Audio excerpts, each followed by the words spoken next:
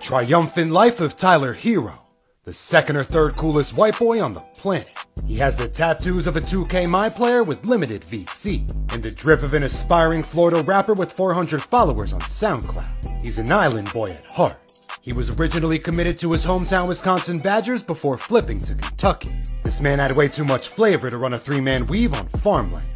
Despite his prowess on the court, he can't swim, is rarely on time, and has an elite baby mother.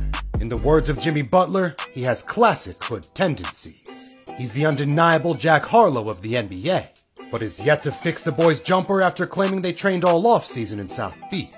He went off in the NBA bubble, hitting LeBron with a facial expression typically reserved for Fashion Nova models. Inspiring. Miami Vice comes off the bench with a pocket full of cocaína. Y'all can only pray to match his energy.